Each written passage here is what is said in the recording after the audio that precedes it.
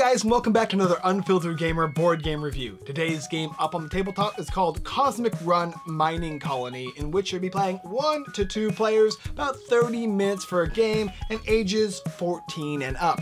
In the game Cosmic Run Mining Colony, you're basically going to be placing down bets or bids and flipping them over, and then if you are successful, you'll be taking the first choice to place a tile onto your board. There's characters that you're going to get to place on your board, there's different ships, you're going to be able to place different gems. These things are going to produce things like towers and factories, and basically as you go on, you're going to be building this board up. Eventually, after the last round, you're going to count up all of each color type of thing you have on the board and claim victory points based on if you have the most or not.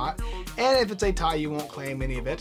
Whoever has the most victory points at the end of the game is going to be the winner. A pretty simple tableau management game with some unique twists and a 2-player competitive aspect to it. Let's go and take a look down below at Stephen Games' Mining Colony. So here we have Mining Colony and everything included in the game. You're going to have your gems, your ships, your people. You're also going to have these little towers here and your little factories that you're going to be scoring as you're placing down on your tableau. You've got your little secondary area in which you're going to be able to place things from here to here, but never from here to here. In addition, there is additional spaces to be placed down here. 2 wild spaces, a place for your ships and a place for your people. That is going to be the same for everything you place on the board, but there are certain exceptions, like these have a specific color on them sometimes, in which case you can only place gems on them of that color. But regardless, these can be played for any ships and these can be played for any people. You also got 10 cards in your hand. You get to start with them and look at them. It's just going to be 1 through 10.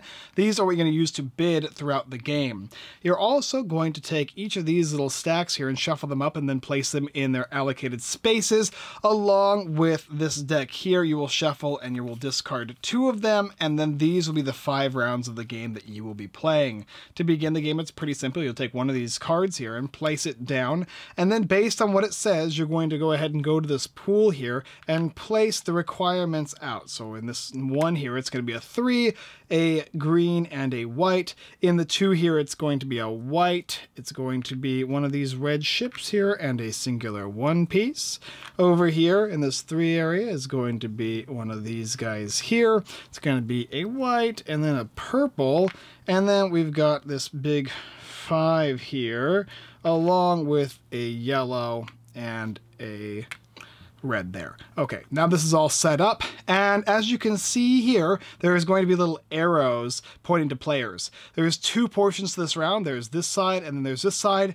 If during this portion of the round, there's a tie, this player is going to win the tie, and if there's a portion on this side where it's a tie, this player will win the tie.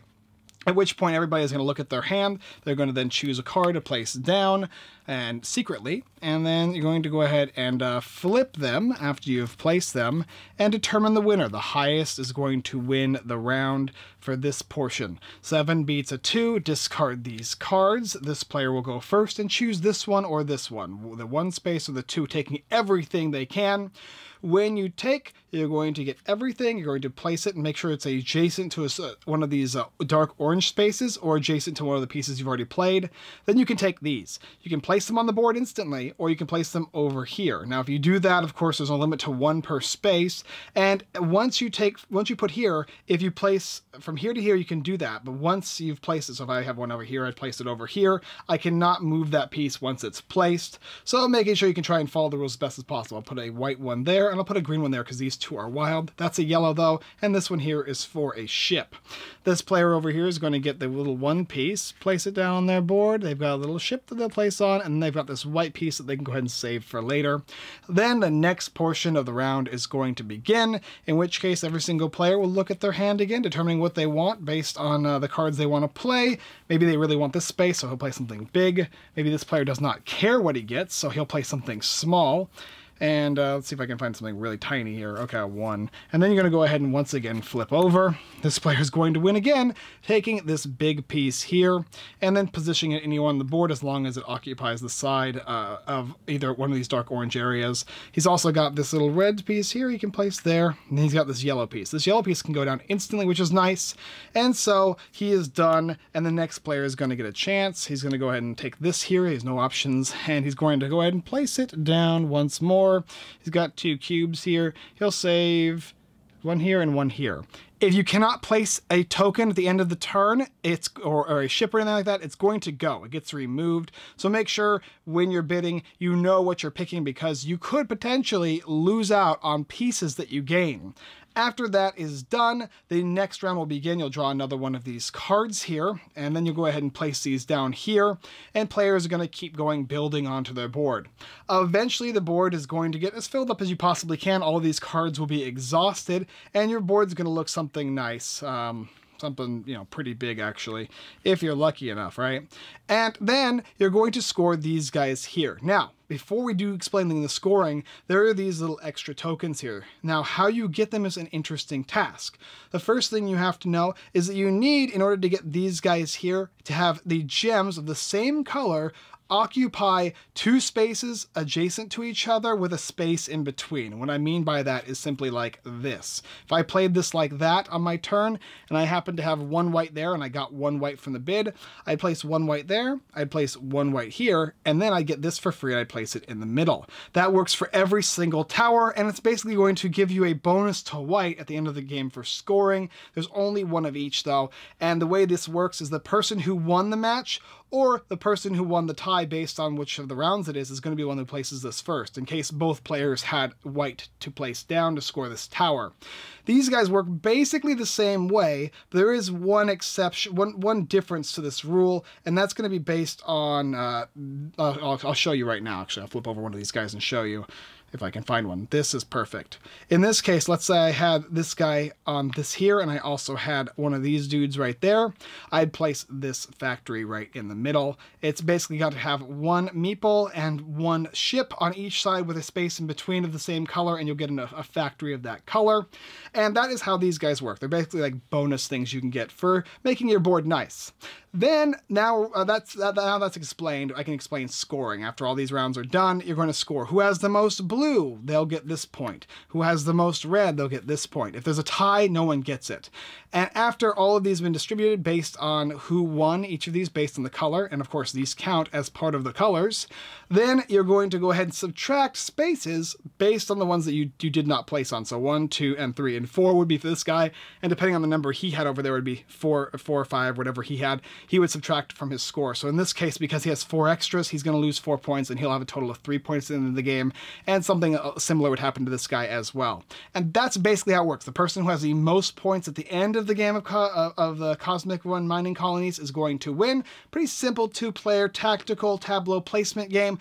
All right, let's come up and I'll tell you what I think about it. So what do I think about the game Cosmic Run Mining Colony? Well, this game is excellent. It's very, very good. In fact, all of Dr. Finn Games' games have been very, very good in my opinion. He's got, he did help with Herbaceous, he has the Flower Shop game, he's got the original Cosmic Run, and then of course now this one here, and all of them I've really, really liked, and everybody I've played with have also really, really liked those games. Herbaceous is probably the most popular of the games he's helped design, but I personally like the Flower Shop over that one, I think. I know my wife now does. However, these are all quite different, right? Especially this one here. This is just a 2-player game. You go back and forth with the tableau placement. It's really fun. It's a really quick game, and it's really easy to teach, as you could see. It was very simple, and I think you probably get the game just based on my little example there. You can probably play the game instantly without having to do anything other than watch this video. But it's got a lot of strategy. It's got a lot of choices to make based on the cards you want to play, and half of it is going to be kind of your fault as to the placement you make on the board and which one of these little towers you take and how you take them to score points, as well as watching what your opponent is taking. It has a little bit of a patchwork feel, as well as a little bit of a bidding mechanism attached to it, or like simple, flipping them over and determining who wins. Then there's another interesting aspect that I actually thought I wasn't going to like, and Grant also thought I wasn't going to enjoy, was the tie system, where 1 and 2 will go to one player and the 3 and 4 area will go to the other player, in which case if we both played a 4 on the 1-2 section, I would win because I'm on this side, and vice versa for the other side for Grant. I actually really liked that because it made me deduce when I wanted to play what number of cards, of my cards, and when I played them, debating on which pieces I needed the most of. Do I want that big piece, or I want to fill in the gap with the small piece? The small pieces generally will give you some certain specific thing, which will additionally let you get something like a tower or whatnot if you've played well enough. But mainly everything is kind of your fault. There's a little bit of chance as to who places what down, but overall, I like that aspect as well in this game. This game is a solid, definite pickup in my opinion, if you like two-player games. That's my one critique about this game, is it's only for 2 players. I would like to see this game actually have more players. Maybe they'll have something in the future. Maybe they'll include that. I don't know how that's going to work, but I think it could work with more players, just adding additional spots on the board, because that really, really is what interests me, is having multiple players around. But for a 2-player game, this is definitely up there, specifically this year right now, as far as the 2-player games I've played. This is probably my favorite one of the bunch of 2-player games I've played this year. Yeah, I'd probably say that, just because of how quick and simple it is. It's very easy to get out there. It's partial gateway, but it's also partial serious strategy. It's close. It's definitely close. But overall, very, very enjoyable game. If you want to take a look at it, down below in the description, it's going to be on Kickstarter for Dr. Finn Games. Mining Colony. It's not a second game from the original Cosmic Run. It's a completely unique game all on its own. So those of you who enjoy 2-player games are going to get a kick out of this one. The components are nice. The quality is nice. I like the artwork of the game. Just like all the rest of his games, expect the same kind of quality in this one as well. Definitely.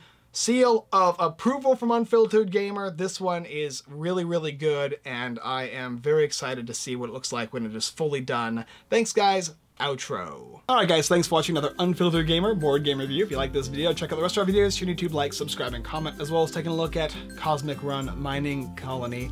It's a really fun one. And I heard to mention too, you can play this game single player. I generally don't play single player games unless they're specifically made as a single player game, but this one, I can see people playing it. I personally did not play this game single player because I wanted to get this review out, and I played it a lot of times 2 players, but I didn't have time to sit down and actually play it. I guess I could have, but it's been a really busy time. Overall though, for 2 players, I really recommend it. I think it actually worked pretty well for a single player. I don't think it would change a whole lot, just other than the computer's gonna be taking certain things and you're gonna work on a solitaire aspect of this game, as well as taking a look at our website, unfilteredgamer.com, tons of blog posts, giveaways, Kickstarter lists, and more. Don't forget to also go ahead and check out our friends, everythingboardgames.com, and the Giveaway Geek, tons of great giveaways and stuff like that, as well as our live streams every Wednesday, 7:30 PST PM, and you can win games. We're going to be giving away games on our live stream. It'll be a lot of fun. I think you guys will enjoy it. We've been really ranking it up there, and people have been really having a lot of good fun. We've given away a bunch of games lately the last couple weeks here, so come join us. All right, guys, thanks for watching, and as always, I look forward to creating a mining colony with you next time.